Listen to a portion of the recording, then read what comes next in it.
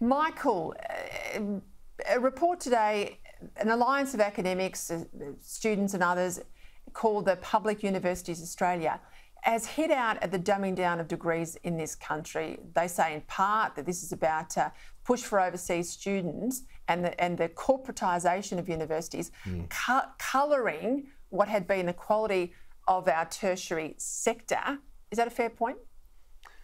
Well, I suspect it is. I'm not in the university circle. I don't really know what's going on the ground, but you see these reports and these sort of anecdotes now quite frequently, don't you, Peter, that the university numbers seem to be ballooning. There's more students than ever, I think, on a lot of these campuses, and that's just in the grade 8 or the G8 universities. You've then got all of these colleges and everything else going on.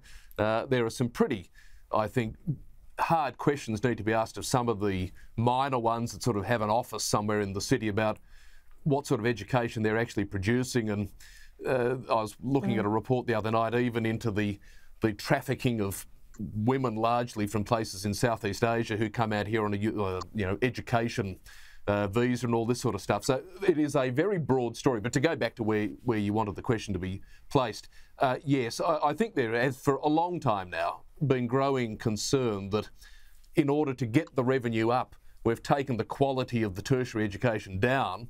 But also this has been in part, I think, also by government design. I mean, remember the Blair years in the UK, the Gillard-Rudd years here, they wanted to have every second person at a university and then go more. Well, I'm not sure that's what higher education is for. I think it has to be somewhat restrictive, and that's going to mean government policy has to be focused on that.